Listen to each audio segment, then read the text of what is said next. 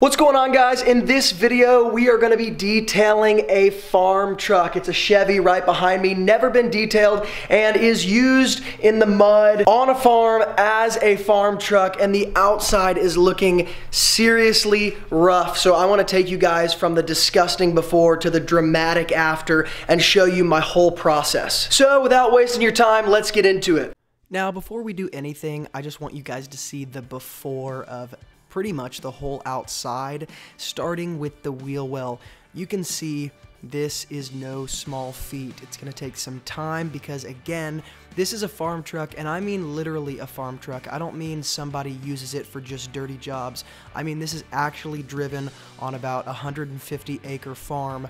That's its primary job, and again, it's never been detailed. So not only do you see the mud and the disgusting bugs, but even just the film that's on the car, this is going to take some time.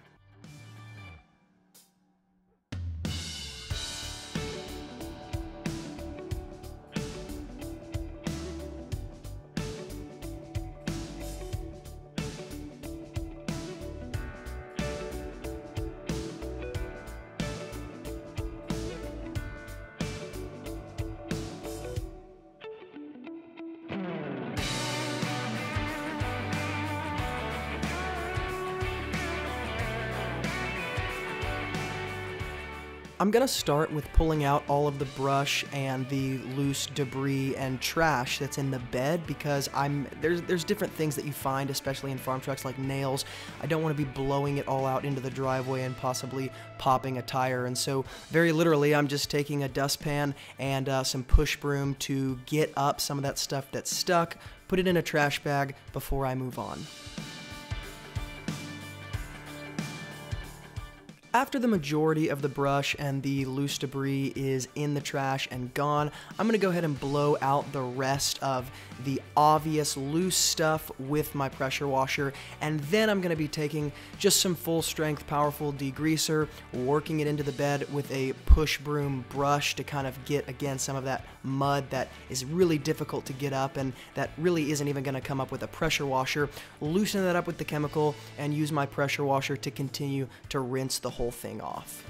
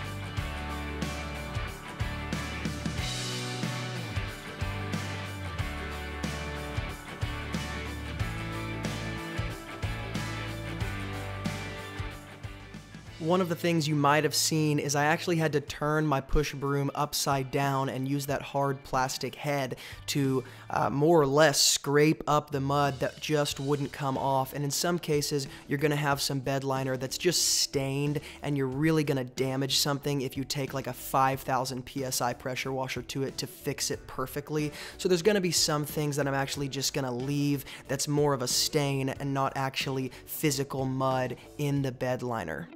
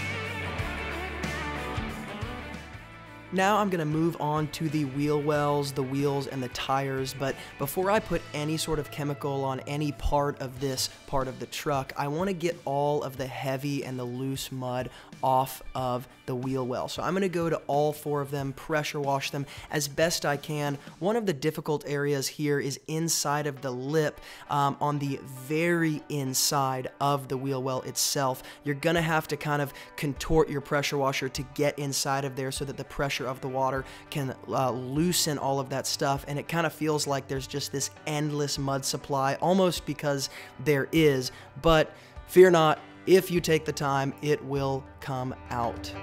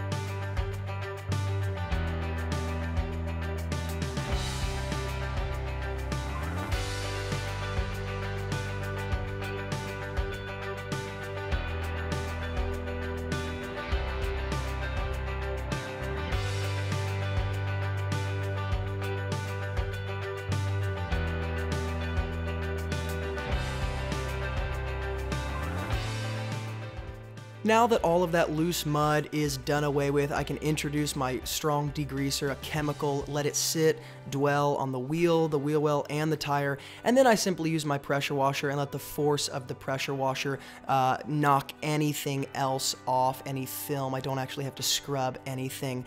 And guys, if you like this video and you want to see more like this, definitely follow me on Instagram. It's wilson.auto.detailing. I post tons of chopped up videos just like this on Instagram where you can see these dramatic before and afters.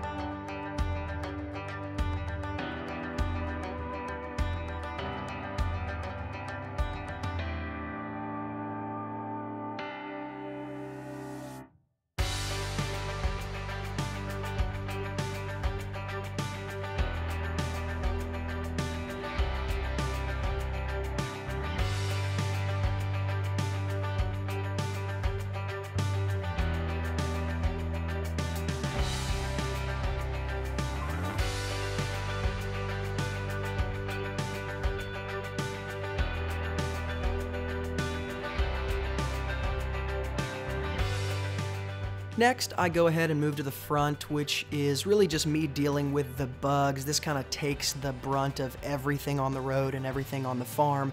So I just wet it with my pressure washer very quickly, and then I'm actually using the same exact degreaser, which I'll link up in the YouTube description box below if you want to check out this product. I spray it all over the front and then just work it into these more cracks, crevices, difficult to reach places with a simple detailing brush, and then I'm going to very simply take my pressure washer and, much like these other parts of the car, let the pressure from the water do the work for me.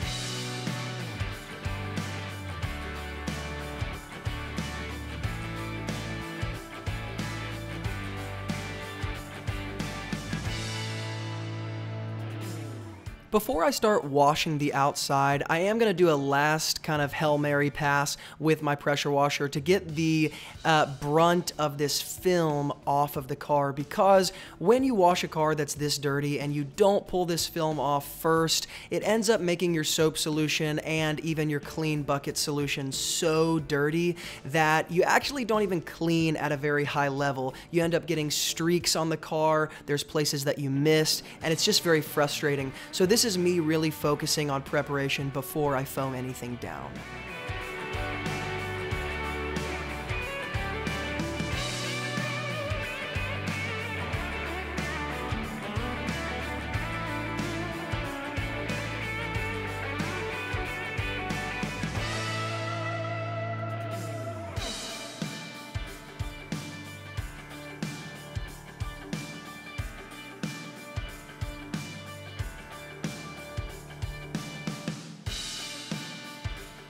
For my foam solution, I'm using Turtle Wax Ice Snow Foam just because I like the suds, and I mixed it with about 1.5 cups of the degreaser because I want to put a strong cleaning agent in there for obvious reasons. So I'm simply going to foam down the whole truck and then take a microfiber towel that I use for outside jobs like this one. I wouldn't use it on a Corvette, but I do use it on a farm truck.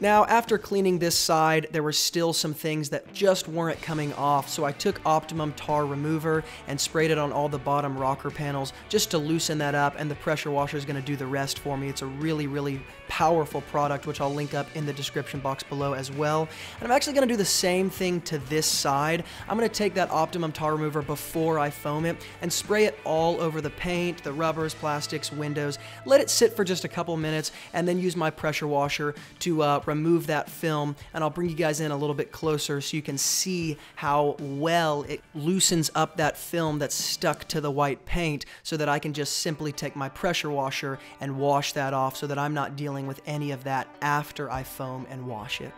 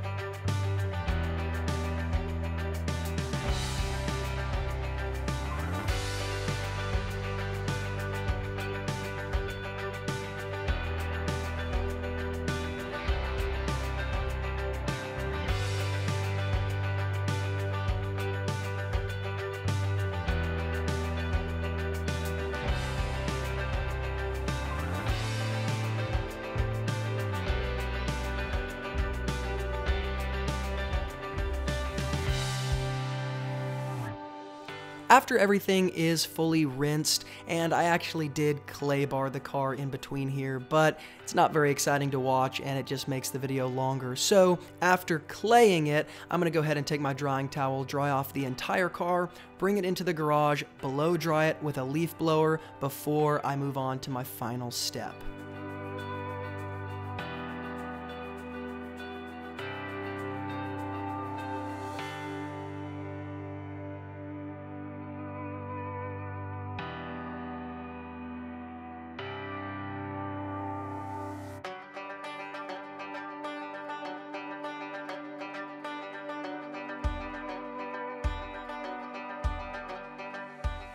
To bring the paint back to life just a little bit, because this truck is going to get dirty again, but I want my customer to be excited about it, I'm taking my Rupes with a very soft, finishing black spider pad, and I'm using a kind of carnauba wax blend from Lithium Products because, well, I've never used it before, and I just can't help myself. I have to try new products. And I'm just using my Rupes to spread it around. I'm going to do that on the whole car, wipe it off, and then we'll come in for the finished look.